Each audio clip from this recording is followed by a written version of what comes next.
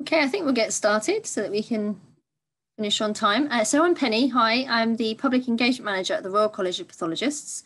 And I'm joined today by my colleague Tatcha Retneswaran, who will wave, I'm sure, and two pathologists. So we were hoping to have three. Unfortunately, one of them's not well today, so she sends her apologies.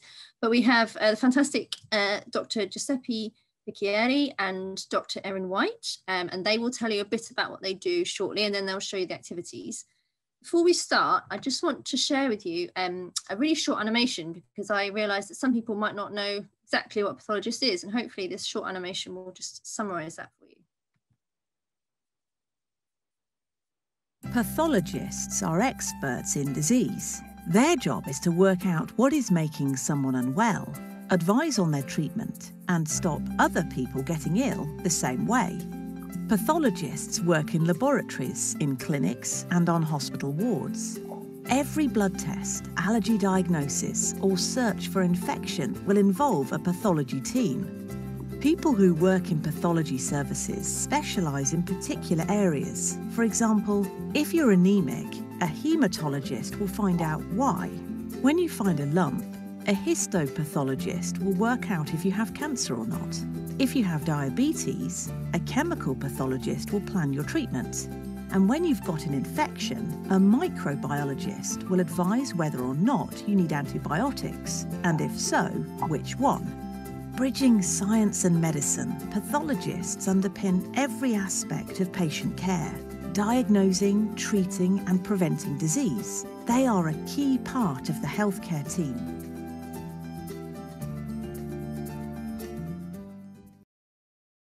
Okay, so hopefully that's given you a bit of an introduction.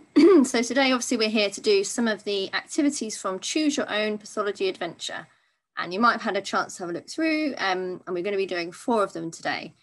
If, obviously, we can't see or hear you, which is a shame, but if you are doing some of the activities as we do them, please do share any pictures and videos on social media, either during the session or afterwards. So please use the hashtag Pathology Adventure.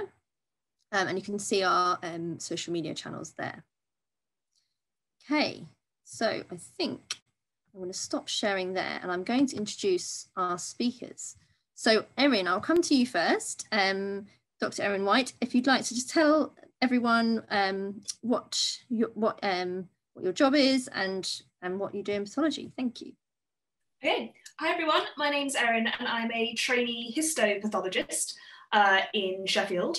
I'm just going to share my screen because I've made a quick presentation. Okay. So hopefully we can all see that. So that's me down there. And this is the beautiful Hampshire Hospital in Sheffield, or at least that's the prettiest picture I could find of it. So as we've kind of just learned from the video, a histopathologist is a type of doctor that uses a microscope to diagnose disease. So you have to go to medical school first and do a couple of years working as a general doctor on the wards or in GP clinic, and then you can start training, which is where I am now. I'm very junior, so I only started in August. And here's a little bit of ancient Greek for everyone. So histo means tissue, which is what the word we use to explain what the organs of the body are made of. And pathologist is the study of disease. So essentially I study disease using a microscope. You might have heard of pathologists, sometimes we're on the telly in sort of forensics and crime scene investigation type stuff, but it's not all about that, unfortunately. It's not that exciting most of the time. So I wanted to quickly talk about what happens in the lab because I'm going to show you how to make a microscope at home. So I thought I'd show you how I use a microscope at work. So you've got your doctor who takes a sample, and in this case, she's taken a sample of some bone and she sends it off to the pathology labs. And that's where we go from having a solid lump of bone to this down here, which is a glass slide with a very thin piece of tissue on that's been dyed pink and purple, so we can look at it more easily under the microscope. That's my microscope there. So if you just ignore my slightly messy desk in the background. So this slide will come to me, I'll have a look and I'll try and come up with a diagnosis that we can tell back to that doctor at the start and help the patient. So here's a, it's a shame I can't do question and answer live, but basically I took this picture myself down my microscope, and this is actually what bone looks like under the microscope. So you can see that sort of pink wavy stuff. that's what your bone looks like if you look at it very, very highly magnified. And I'm not sure if you can see, but right in the middle, there's kind of like a line of cells in the bottom of that piece of wavy bone. And that's actually, those cells are called osteoblasts, and they make new bone. So that's how your bones sort of remodel and keep your skeleton nice and healthy. And I just want to show you another quick example of the sort of thing I'd look at. So on the left, we've got a glass slide again, but this one's actually been scanned into the computer. So there's a lot of stuff happening in IT at the minute in pathology. So if you're interested in sort of computer and artificial intelligence, it's potentially a really exciting area to work in. So looking at that a bit closer, this has actually come from somebody's gut. So it's someone who's had stomach aches, bit of diarrhea. And if we zoom in and zoom in and zoom in, you can see the lining of the gut, all those wavy sort of almost like tentacles. And you can see these little sort of, like little teardrops, little things sort of in that screen down the bottom. So that's actually Giardia, which is essentially a type of parasite. So that's swimming around in there, laying eggs, and Giuseppe's nodding, which is good because he knows much more about this than me. Laying eggs, and that's actually what's making this patient poorly. So we can then go back to them, back to the doctor, give them some antibiotics, and hopefully sort that out for them. So yeah, that's a little introduction to histopathology. Just stop sharing my screen. Thank you, Erin. I think we'll get Giuseppe to introduce himself, and then we'll move on to the activities. So Giuseppe, I think you're going to tell them about microbiology. Hello, my name is Giuseppe, and I'm a microbiologist at Kingston Hospital. And as Erin was saying, I mainly deal with microorganisms, with bacteria, viruses, parasites, and fungi, which might cause diseases. So what happens is I'm here in the lab, and we receive different kinds of samples. We can receive blood samples with lovely different colors, or we can receive swabs, which are taken from different parts of the body. And because we want to try and demonstrate whether or not the person has got any specific infection, we can receive urine samples collected into this specific sample, or we can receive, well, you might want to guess what this one is for. We might receive a stool sample, from poo samples, just to try and see whether or not we've got parasites like the one that Erin was mentioning before, Giardia. Our role is to try and see if we can identify them, if we can see them under the microscope, if we can culture them, and once we culture them, we try and assess whether, we try and see whether they've got any specific sensitivities to antibiotics, which means if antibiotics are able to kill those organisms, then we go back and tell our colleagues in the hospital, yes, this bacteria or this parasites or this fungus can be killed by this specific antibiotic. And then we have a conversation about how to best treat the patient. And basically, this is what I do every day. I'm at the phone with my colleague most of the time trying to discuss patients. Thank you, Giuseppe. I should have said at the beginning, if you have any questions, please do put them in the Q&A. I think I saw somebody with your hand up.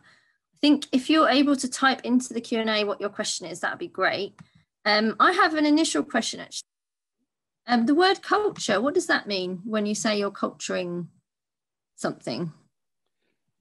Yeah, good question. And for bacteria especially and fungi, what we try and do is we try and put into a specific media, like think of it like a broth, like something where the organisms can replicate, something that allows them to grow, so we can see them replicating, so we can have a sufficient number for them to get tested.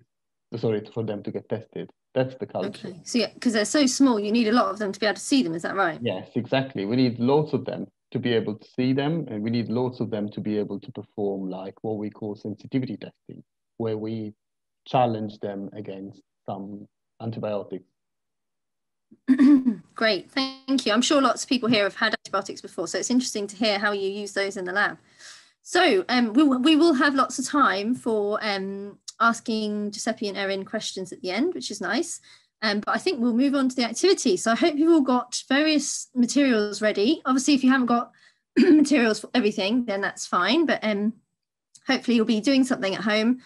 Erin, I think, is gonna show us first the scoping with business cards, which is using just a piece of card to make your own mini microscope. So I will hand over to Erin. Okay, hello again, everyone. So we're going to make a microscope. So I've already shown you a picture of the microscope I use, which is very big and unwieldy, so I couldn't really bring it home to show you. But we're going to have a go at making something that kind of does the same job, or at least works along the same lines. So you're going to need a piece of cardboard. Hopefully you've all got one. It doesn't have to be massive, about the size of a business card. And what we need to do, and I found this easier to draw first, is if you draw a rectangle, and then you've got sort of 2 dotted lines, which are going to be our fold lines. These solid lines we're going to cut, and this here is where we're going to hole punch. So if you've got that done, I'll start cutting while you guys do it at home. So I'm just going to, it's a bit difficult to get started because this card's a bit thick, but just going to cut in here and cut this little rectangle out. Hopefully you guys are all doing this at home, and then as we get more and more into it, I can maybe just quickly explain how microscopes work. So now we've got this bit that sort of folds out. That sort of bottom dotted line, which you don't have to draw, you can just imagine it. If we fold it, and then another imaginary dotted line, we fold it like that. So you've got this piece of card that hopefully you can see that looks like that. And now, if you've got a hole punch, this little dot, we just do that. So again, it doesn't have to be exact, and try and get a little hole in that you can see through. Now this is where I'm going to get full Blue Peter presenter, and here's one I made earlier. So it's exactly the same as the one I've just made. But what we need to do is where we put that little hole, we just need to put a little bit of sellotape over it. So you've got this see-through little window with a bit of sellotape. So I'll just give you a second to do that while I grab my water.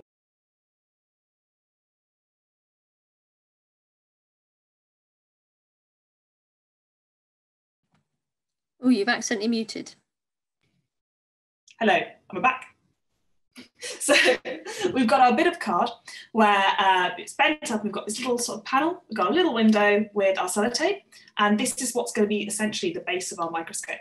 So in order to have a microscope, you need a curved lens. So in my microscope, it's lots of little curved glass lenses. Obviously, we're not going to do glass blowing and make that here, but we can get a similar effect with water. Now this bit is a bit tricky. I found it a bit tricky anyway. So I've got a glass of water, and what I'm going to do is I'm just going to dip my finger in and try and get some water hanging off it, and then try and drop a little bubble of water right over that window we've made. So that basically is our microscope. So we can use that to look at things. So here I've got a map, which is really small with lots of fiddly letters. And if you slide it in between the letters and then look directly through that little drop of water, you should hopefully see the text or whatever you're looking at, a piece of leaf, anything you've got lying around really that will fit through, looks bigger. So I'll just pop that to one side, and hopefully you're doing that at home. Basically, I'll just run through how a microscope works. So basically it works like a magnifying glass, which is probably something you're more likely to have at home than a full microscope.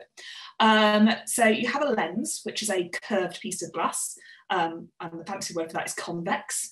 And as we've said, we've used the water instead of glass for that. And when you look at something normally, the light comes into your eye, hits the back of the eye, and basically projects an image of what you're seeing, but upside down. And the brain's very clever, and it understands how to flip that the right way so you can see what you're seeing. If you use this lens, it changes the path of the light. So the image you're looking at comes together like that when it hits your eye. And that means the brain sort of sees it as closer to you, which is why it looks bigger. And you can play with how convex that lens is to make it, whatever you're looking at, bigger or smaller. Essentially, like if you use a camera, when you zoom in or zoom out, it's a similar sort of thing. And that's what we do in pathology. So those pictures I showed you, you look overall at the slide, and then you zoom in to see the target area, and you can see the giardia and things like that. So yeah, that's how to make your own microscope. Hopefully all is going well at home with you guys making them, and you're looking at things, but any questions, just put them in the chat and let me know. Thank you, Erin. That was very Blue Peter. It was brilliant. And good to hear about how microscopes work as well. So yeah, so you do have any questions at this point, we can also ask more questions at the end. I have a quick question about what part of the body do you most commonly look at under the microscope in your work, Erin? What would you say? So quite a mix. It's a real mix. So because I am only a very junior trainee, essentially, I'm still at school. I'm still learning every day. So every 2 weeks, essentially, I look at a different part of the body. So most recently, I've been looking at lots of bone and muscle, which is why I had those pictures to hand. But I could look at anything from the body, anything you can think of, really, can come to us to look at. Right. And if you had something in the gut, like the one you were showing, the Giardia, would you then speak to someone in microbiology, or would you just know and be able to report that? Or potentially, yeah. So one thing we do, as well as when we looked at the stains and how they were pink and purple, so we colour the slides to help us look at them under the microscope, but we can also apply special stains. So we can apply a stain to that. If we think we've got a bacteria or a parasite, something we know what it is, we can apply a special stain. And that's what we tend to do with Giardia. So then it will light up and be like, okay, this is Giardia. So then we'll tell whoever sent us the samples, that might be your GP, that might be a doctor in a hospital, or potentially with microbiology. And we kind of work together and feedback to make sure everyone involved in patient care knows what's going on. Great. I think that's a nice example of how different pathology teams work together. I think there is definitely the team needs to work together to get diagnosis sometimes. Yeah, definitely. Well, if anyone has any questions for Erin at this point, do put them in. We actually had one for Giuseppe. Sorry, I missed that. It said, Giuseppe, is it horrible to take bacteria from the body? It's from Masood. No, it's not. I mean, we take samples all the time. I mean, we receive samples all the time, and samples can have bacteria on it. No, bacteria live in our body, fungi live on our body, and yeah, we live together. Sometimes they're harmful, other times they're just harmless and live with us. That's so true, isn't it? Because I guess there's lots in our bodies that do good things, like in our gut. There's some good friendly bacteria in there. Great. Okay. Well, thank you, Erin, and we'll come back to you in a while with more questions, I'm sure. So we're moving on to a video now. So you may have already watched this video, but if you have the materials to run the clot thickens activity, which is related to hematology. So hematology is study of is blood medicine, so the study of blood, and I'm going to share my screen and show you the video of how to do this. So is everyone ready with their water, red food colouring and corn flour?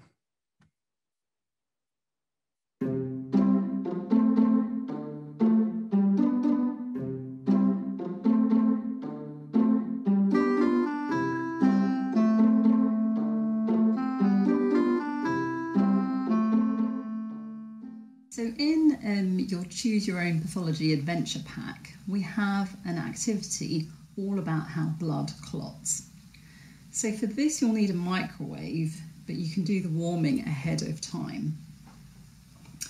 So into one glass containing a little bit of water, we've added some food colouring, some red food colouring, and you can use any type of red food colouring that you've got. And this is to represent the blood freely flowing in our body. Now, in another glass, we're going to do the same. So this is a little bit of water and some red food colouring again. But this time, we're going to add a teaspoon of corn flour. And stir it in. Now this is the glass that you'll need to microwave, so make sure your glasses are microwave safe. And this needs to be microwaved for 30 seconds on high until it bubbles. And so we'll show you that one now. So this has been microwaved, and you can see how gloopy it looks in there. Now this represents clotted blood. So we can look at the difference here. You can see how free-flowing this one is and how gloopy and jelly-like that one is. Whenever we get a cut, a whole series of events known as the clotting cascade or the coagulation cascade takes place to make our blood clot and form a scab. Blood that we collect during blood donations could actually clot too, but by adding sodium citrate into the blood bags, this stops the clotting cascade from taking place.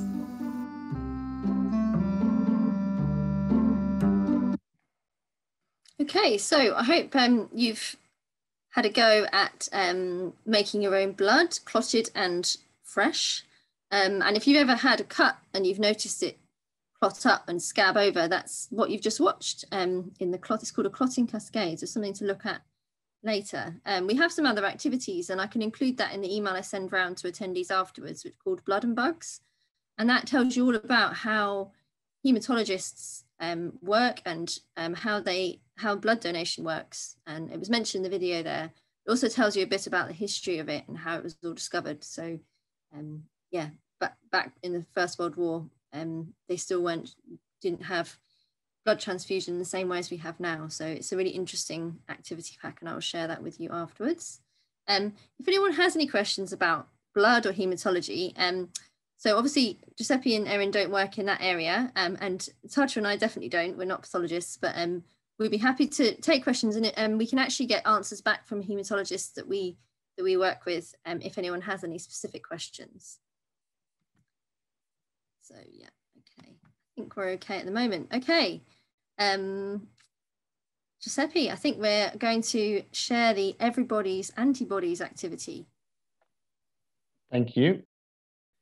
We're going to try and make some antibodies and try and see how they work.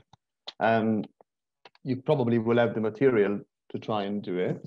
You can try and cut a Y shape out of paper. I've been using some Post-it just to try and folding them together and make the different parts of the antibodies. I mean, antibodies are proteins that we have in our body, in our immune system. And the reason why we've got antibodies is that they'll help us to fight the infections. The way the antibodies are designed with this particular Y shape. There is a trunk, which we will do with a different color, just to show that it's different from the other two bits. Let's do it in blue. The trunk is the part of the antibody which is not, doesn't change, within the different antibodies. And the other two parts of the antibody that do the Y shape are called antigen binding fragments. They are the two parts that actually bind the antigen. Antigen is a structure which could be on bacteria, on viruses, which is recognized as something foreign by our body.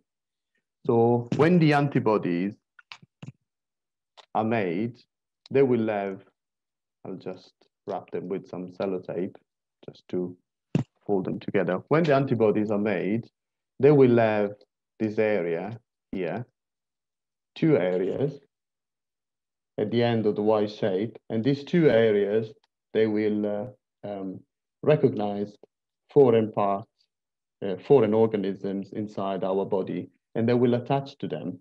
And by doing so, they will ask other immune cells to come along and try and help to fight those organisms. For the activities, once we have done the Y shape, which represents the antibody, we can just put a clip, and this would be our antibody ready to fight the different organism. What happens at this stage? If we find something that potentially the antibody can bind, then they will end up binding it and then neutralizing it. And then we'll have other cells that will come along and will try and eat the organisms. Let's say, or a little nice bacteria, the antibody, yeah, doesn't recognize it, doesn't recognize any of these foreign objects. Let's say if it does, if they do recognize this cocci, this bacteria, yeah, they did. It shows that this specific antibody was specific for this particular kind of organism. And anytime we'll find it over and over again, if they are produced during an infection, after an infection, or if they are produced after a vaccination, every time they will be able to bind the specific antibody. What happens if there are lots and lots of different bacteria all together which are invading the body? Let's say you've got lots of different bacteria, and we are trying to fight an infection. We will have huge amount of different antibodies, all produced against this different bacteria. Some of them, they are specific for it, they will bind, and some of the others, they will not. And this is what we called an antigen-antibody immune complex. It's a complex and it's an association between the antibody and the antigens. Once lots of different organisms, bacteria, are bound together by different antibodies, they'll be recognized by the cells that go along to try and kill them all. And this is how the immune response works against the different bacteria. That's brilliant, thank you. And so every single virus or bacteria that you get, you'll have a different antibody to, is that correct? Yes, yeah, and there will be different kind of antibodies produced even against each specific virus or bacteria, because there will be different structures on top of the bacteria and the virus. They'll be recognized. That's why we'll have lots and lots of different antibodies. Great. And we've all heard lots about the COVID-19 antibodies, haven't we? And I know that some people will have got them because they have had COVID, and others will have them now because they've been vaccinated. Do you know much about, I know they're still trying to work out how long people who've had COVID, do you know how long they have the antibodies? We don't know exactly yet, do we? Yeah, we don't know exactly. And I think it's because it's such a new disease, that will take some time to try and understand how long people will have protective antibodies. I think the difficult thing is for some organisms, even the presence of antibodies doesn't 100% mean that a person cannot get reinfected. Antibodies and immunity antibodies are just a part of the immunity that we can develop against organisms and against bacteria, against viruses. There is a lot of other cells like B cells, T cells that are involved into the immunity and cannot be quantified as well as we can do with antibodies. And where do you find the antibodies in the body? Are they in the blood? Yes, yeah, they're mainly in the blood, and they can be transported by the bloods, and they can go into all the different tissues and attack, the different organisms. Great. Well, thank goodness we have them. That's good, isn't it? If we have a cold and things, the reason why we've got over it or not caught it again is because we've got antibodies. So yes, great. Does anyone have any questions about the activity? And we have one again from Masud. Thank you for your question. What is the strongest antibodies or the bacteria? I guess maybe what's the most dangerous bacteria? Maybe is that the question? The strongest bacteria? I don't know. Difficult. Yeah. Different bacteria can cause different diseases in different people. Some bacteria that can be completely harmless to someone, that they can be causing very nasty infections. I'm sure Erin will have seen loads of different diseases caused by bacteria that in other people could be completely harmless.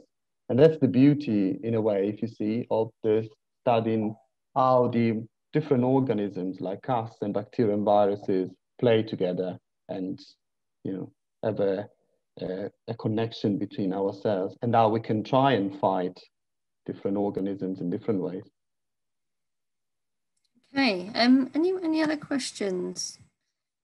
How many good bacteria are there discovered? That's a good question. Don't know if you know the answer to that. As you were saying before, Penny, in our gut, we've got lots of bacteria that we carry, and they're harmless, and they're potentially good, and they have a function in order to allow us to digest some of the food that we eat every day. So yes, there are lots of very good bacteria, and that's the part of the struggle sometimes in our job.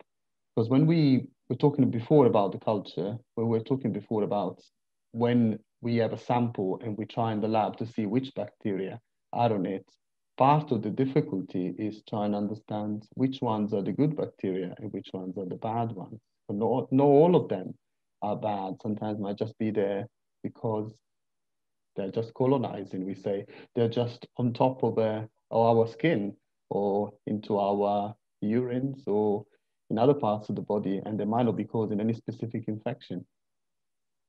Wow, okay. And with antibiotics, am I correct that some of them will kill lots of different bacteria and some will kill just one or two? Is that right? Yeah, different antibiotics work in different ways, and they're very specific sometimes to specific bacteria. So some of them, we call them broad spectrum, so it means that they will kill lots and lots of different antibiotics altogether. And this is very good on one side and very bad on the other, because they can kill lots of bacteria which are actually good for us.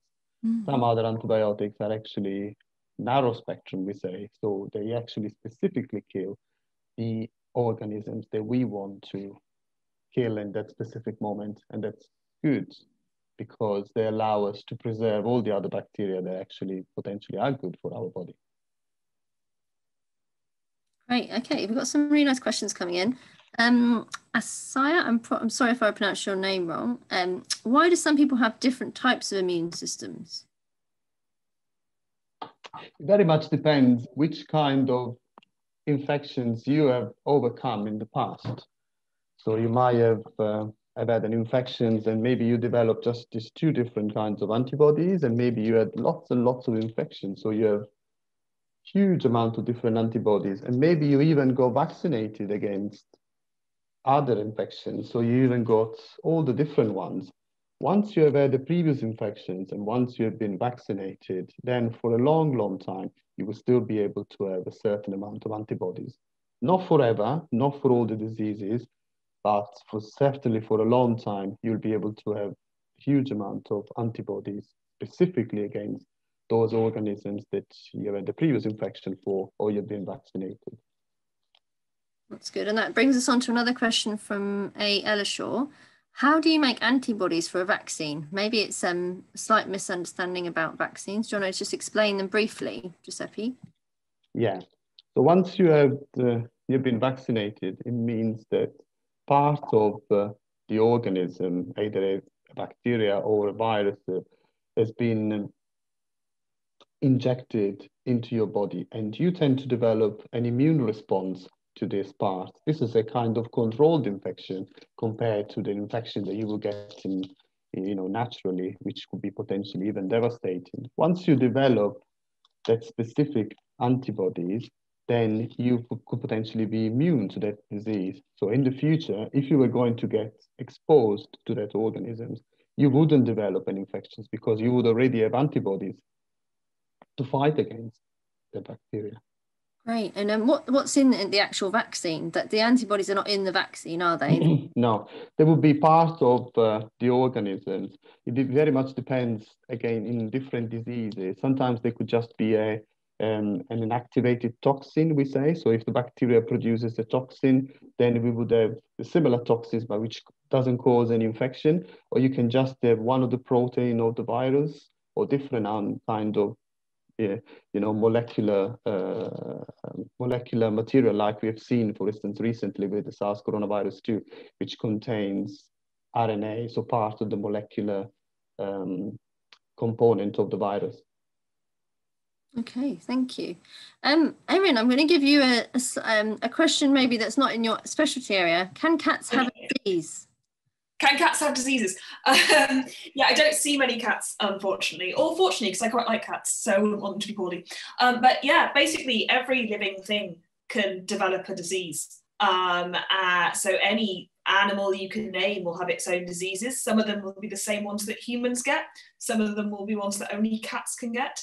But even things like trees and plants can get diseases. So yeah, unfortunately, cats can get diseases, which is why we have vets. Yeah, we can send you lots of information about our veterinary pathologists. Yes, yeah, there are people who do my job just for animals. Yes, definitely. Should we maybe move on to the last activity and then we'll go back to the questions, if that's okay with everyone? So the final activity, my colleague Taj is actually, who's very creative, has to show you how to make your minuscule models of bacteria and viruses. So I will pass over. Thanks, Penny. Hi, everyone. So today we're going to be trying to make some models of viruses and bacteriophages.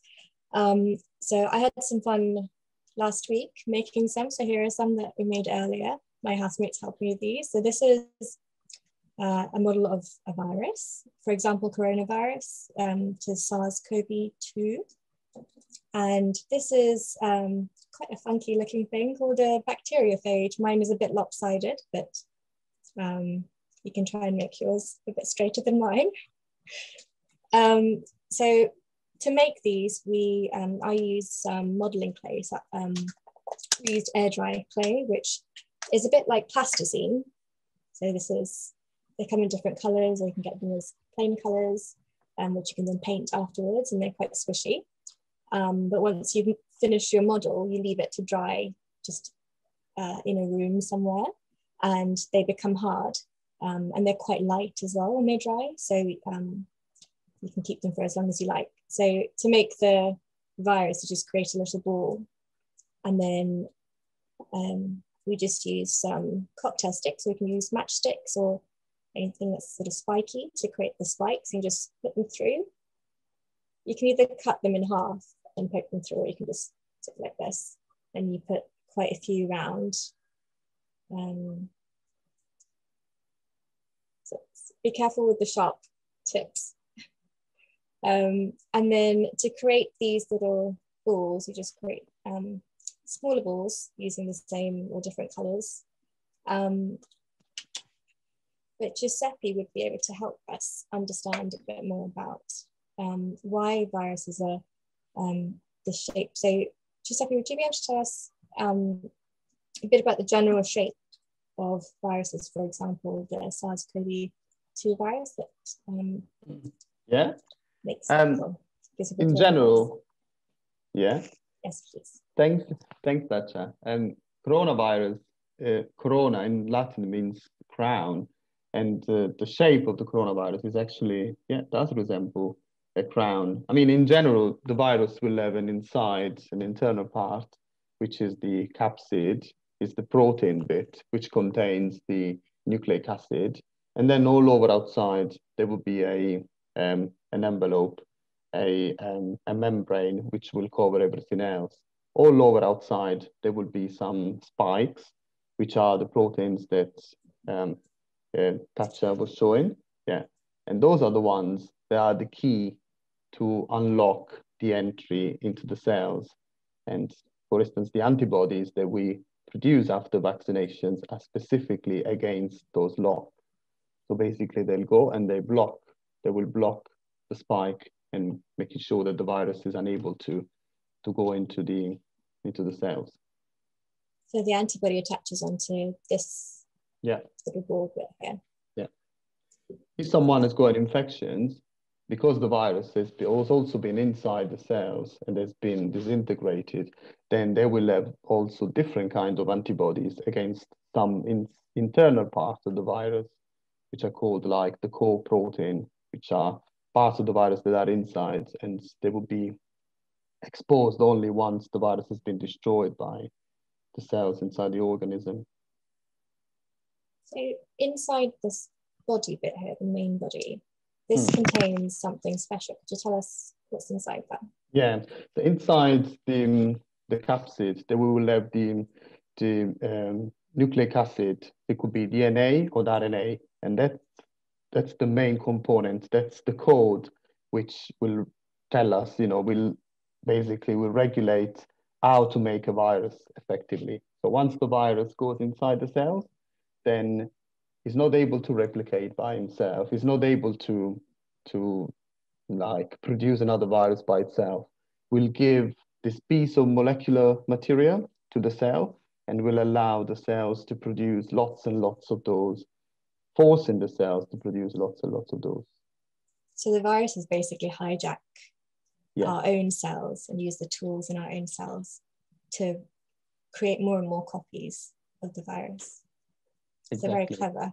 Are all viruses this sort of shape, or do you get different shapes? No, there are different shapes. There are different shapes, and some of them could have an envelope outside, and some others might not have an envelope outside. And you've shown before a bacteriophage, for instance, which has got quite a funny shape. It's interesting because the bacteriophage, effectively, the same name means is a bacterial eater.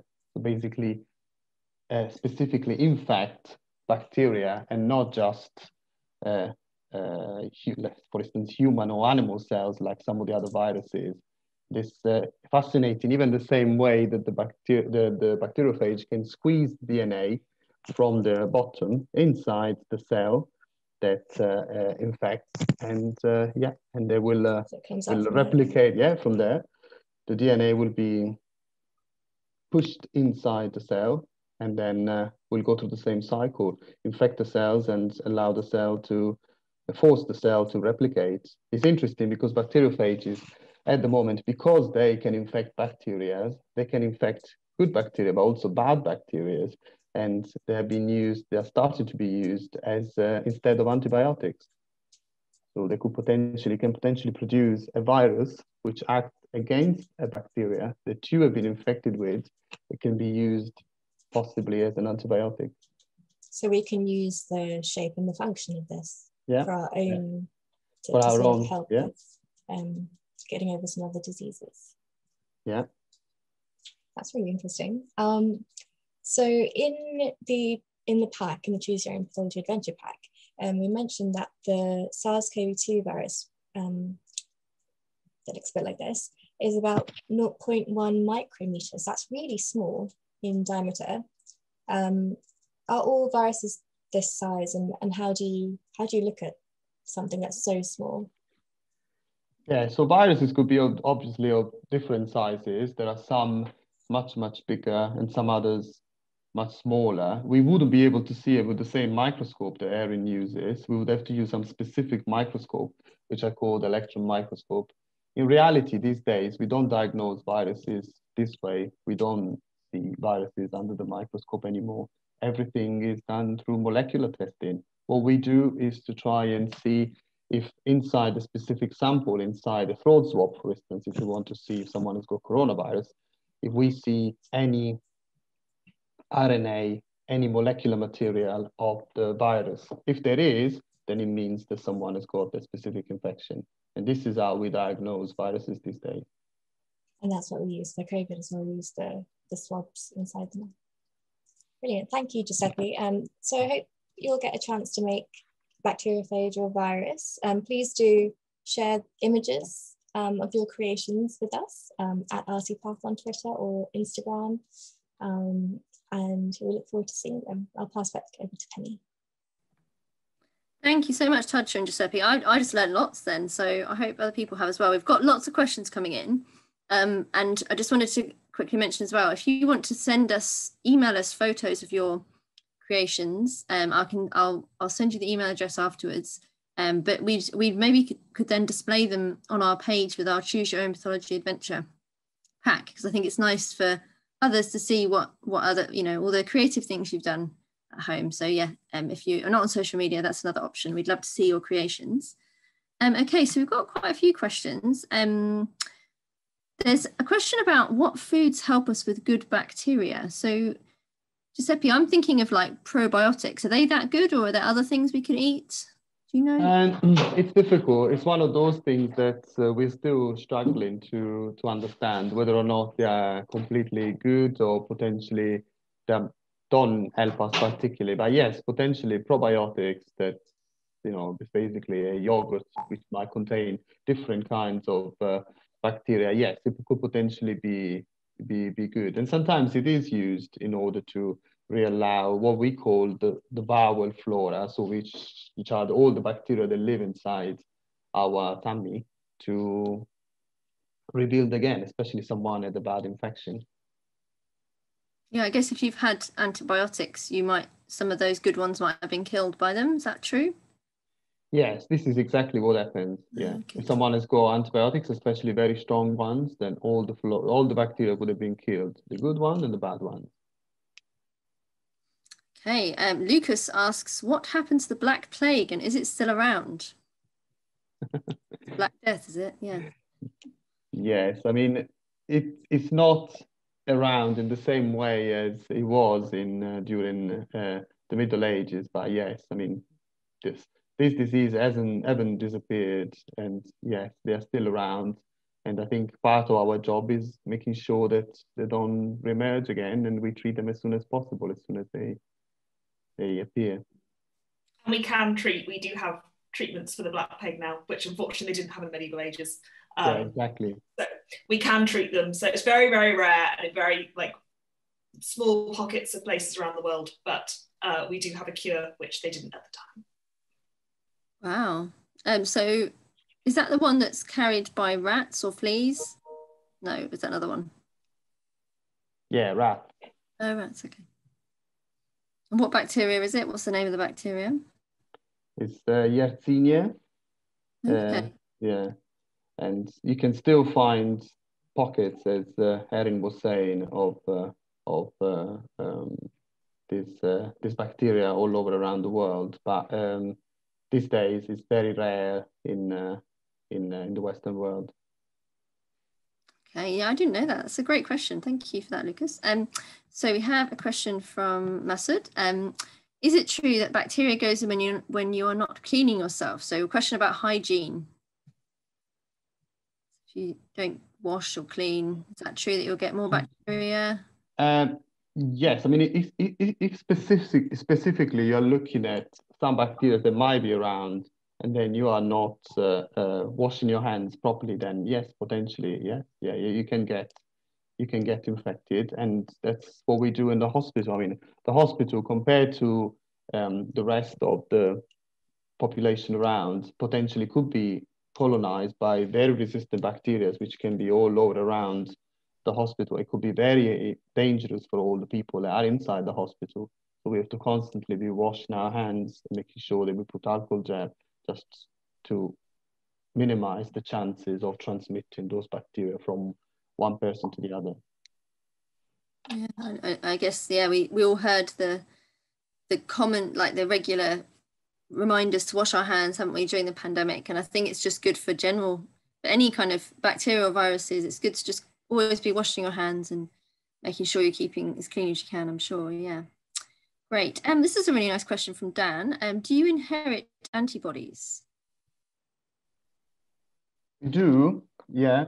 And when we are born, the mum can transmit some of those antibodies, not all of them, but a specific subset of those antibodies to the child. And that's very important in the first few months, up to 4 or 5, sometimes even longer months after birth. That's the moment where infections could be much more dangerous into the little baby that is born. But luckily, thanks to the mum's antibodies that pass through the placenta, then those infections tend not to happen. Unfortunately, sometimes they might happen if the mum gets infected at the same time as the baby.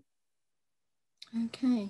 And I know that babies do get quite a lot of jabs in the first couple of years of life, don't they? And I guess that's for those antibodies they haven't got. Correct, yeah. So this is why we start to give antibodies after a few months, just to try and make sure that they start to build their own immune system and they start to develop, immunity to some of the organisms that we want to protect them against. Okay, and a follow up from the question about animal diseases from anonymous person. My cat had a bacteria, which I know that, yeah, cats can get bacterial infections, can't they? So I guess, would they use antibiotics in the same way? I know neither of you are veterinary pathologists, but I guess. I think it's a lot harder to get antibiotics into a cat. I don't know if I'm sure anyone at home has tried to get tablets into cats or dogs. It's very tricky. But yeah, there are antibiotics for cats and dogs and pets. Okay, great. What is the most dangerous virus ever discovered? I think this is a question usually answered in terms of which is the virus that will kill most people if people will catch it. And I'm sure some of you remember a few years ago the epidemic of Ebola in West Africa. Ebola is probably the most deadly virus in terms of the proportion of people that would die if they caught it. It depends on the way you see it. That's one way of seeing it. Another way is which is the virus that almost certainly will kill you if you get it. That's rabies, for instance, if you don't get any vaccine or any immunity. Sorry. And the other way to see is which virus can spread around the world and kill so many people.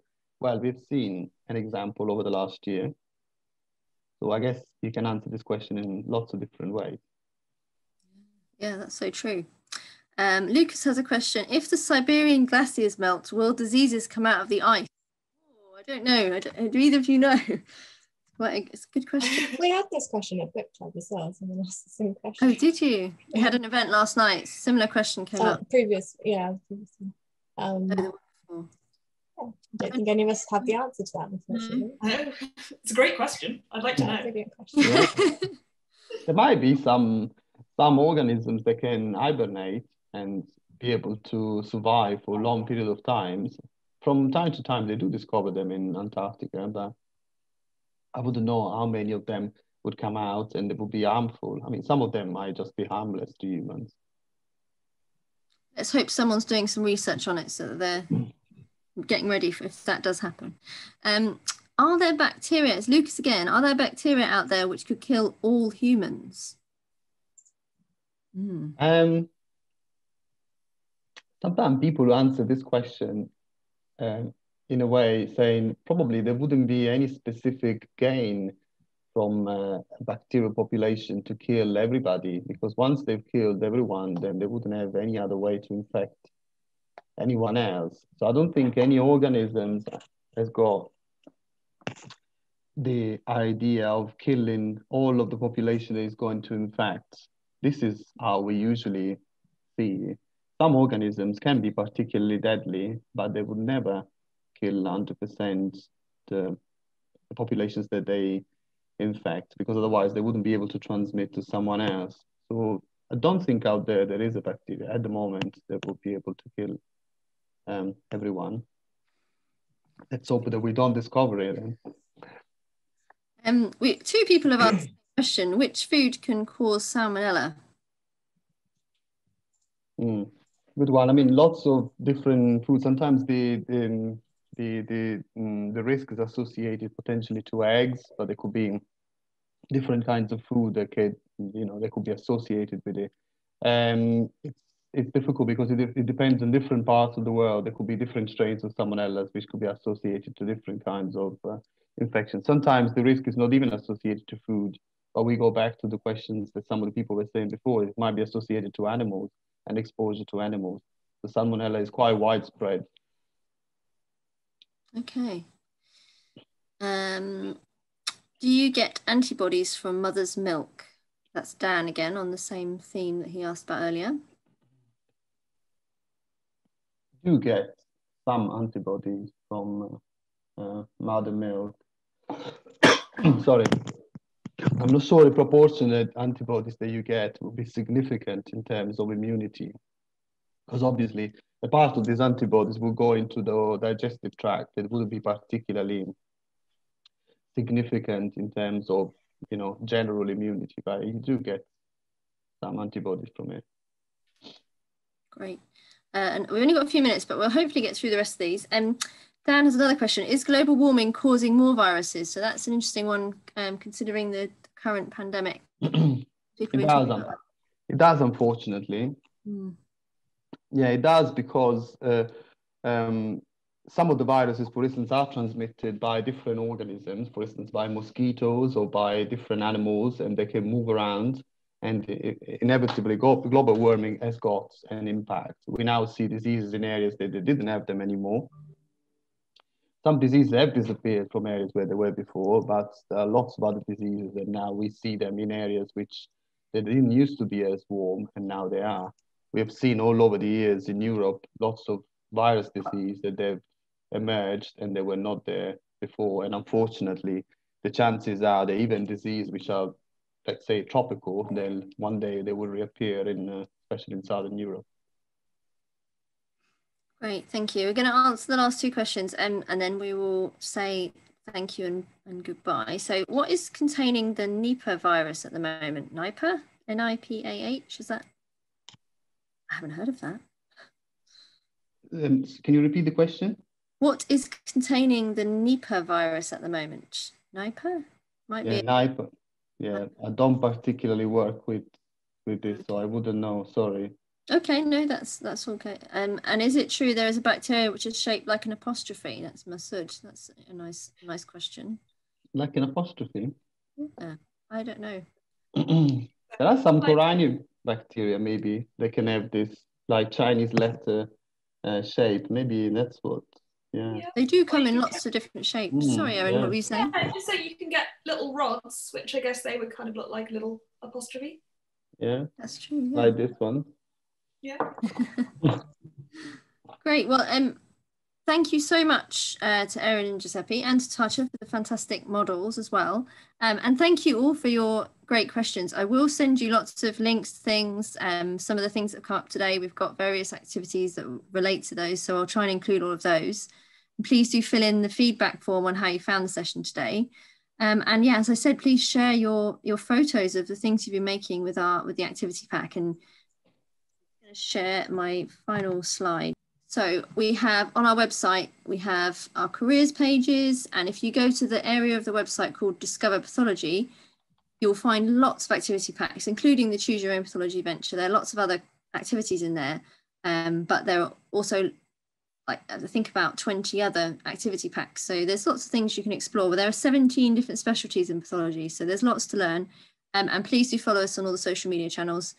Particularly Instagram and YouTube. We've got lots of videos and content for people interested in careers in this area in the future.